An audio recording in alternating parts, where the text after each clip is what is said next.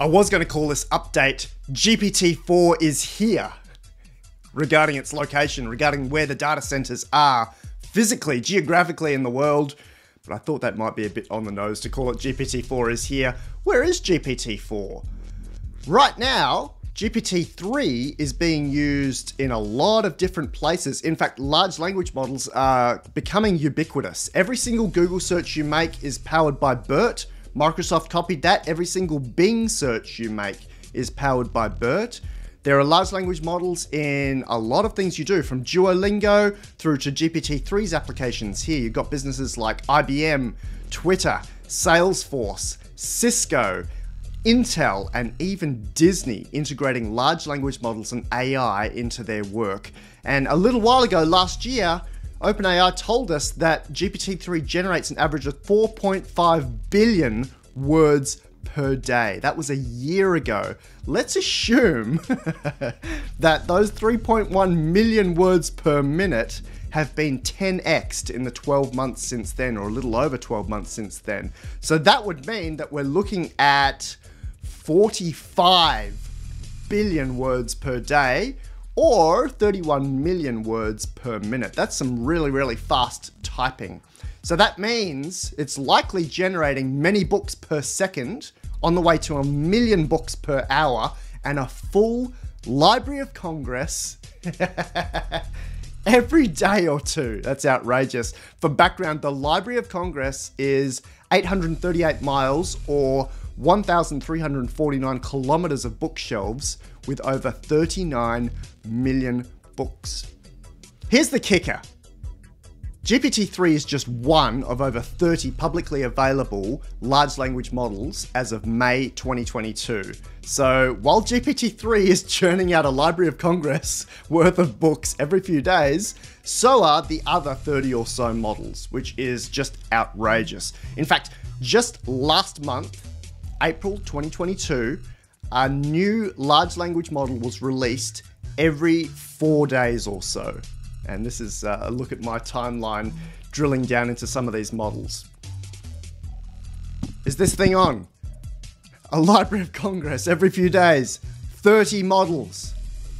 We know that a year ago, GPT-3 was generating more than all Twitter users combined every second. Former Google chair Eric Schmidt said GPT-3's results are miraculous. GitHub, in an interview with Axios, said that for some programming languages, 30% of newly written code is being suggested by GPT-3. My analysis of the intelligence behind this artificial intelligence has shown that for certain subtests, GPT-3 and other models are smarter than humans, in particular for general knowledge and written comprehension based on the SAT analogies subtest.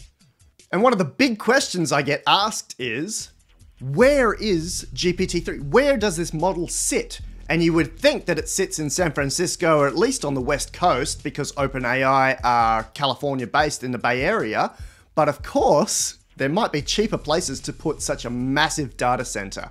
There have been rumors that it's based in Iowa, and in the New York Times magazine on the 15th of April, 2022, we had some detail that this was actually true. It's in suburban Iowa, definitely for training, and for inference, we probably make that a bit more distributed, but you're going to need a lot of power to train this kind of model. In fact, Microsoft were very detailed about what this supercomputer actually looked like. So on the 19th of May 2020, they detailed the fact that this was a supercomputer built exclusively for OpenAI.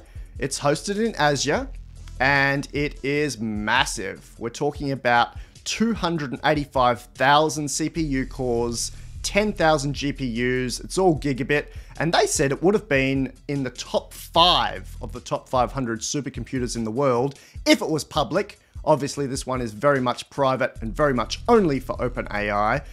But as of a few months ago, Microsoft replicated this supercomputer, and they do have a public-facing one with 253,440 CPUs. This one's in Virginia, Azure East US 2, whereas we know that OpenAI's supercomputer through Microsoft is actually not in Virginia, it's instead in Iowa. Let's have a closer look.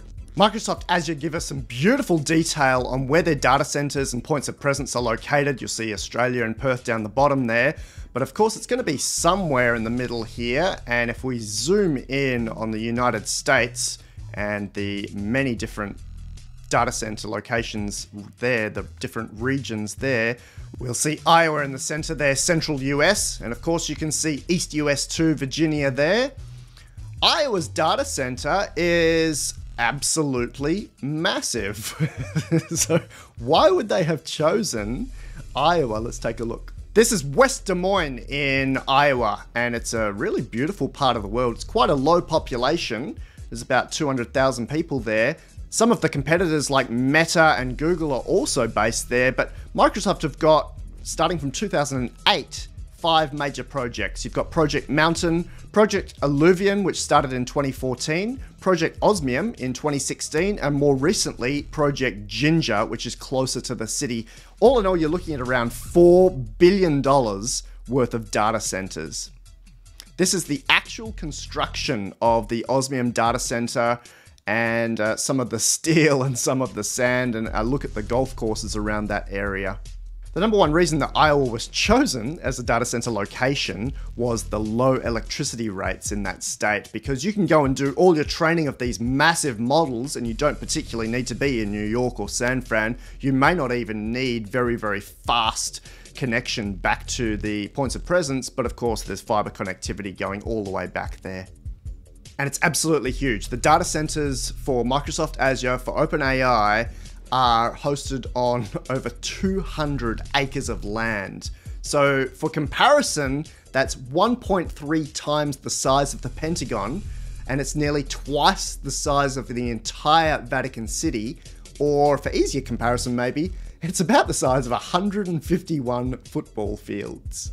And as we get closer to the data center, this is what it actually looks like. This is a Microsoft data center as of 2020.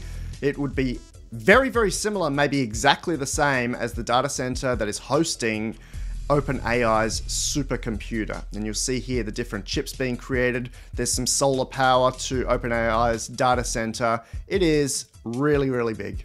Of course, you probably use 10,000 GPUs to train a model like GPT-3, or you use a majority of them. And for inference, for actually running and querying it through prompts and waiting for a response, you might use a smaller supercomputer. You might even farm it out to different zones and different regions around the world for lower latency. I'd be betting that GPT-4 is also going to be based in this West Des Moines, Iowa data center by Microsoft, and it's going to need a lot of hardware, a lot of power to be able to train this model, sometimes over weeks or months. We've seen it's taken 3 or 4 months for Big Science to train their model across March, April, May, June, maybe July 2022. It's going to be massive. In the interim, we've got more and more models being created. As I mentioned at the top of this update, you've got a model being generated every 3 or 4 days in April 2022, and you've got some really amazing models coming up. Here's a view of what they look like. And one of my favorite parallels to this one, you've got AI21's Jurassic-X out of Israel. They've also come up with a concept called Jurassic-X, which ties in live databases. So you might have a weather feed, you might have a local database, you might go out to Wiki, which gets updated every second or so, and then your large language model is always up to date and hopefully even more truthful. I reckon GPT-4 is just around the corner. Give it a few weeks. We know exactly where it's being trained now. We know exactly where it's being hosted, and that answers the question, where is GPT-4?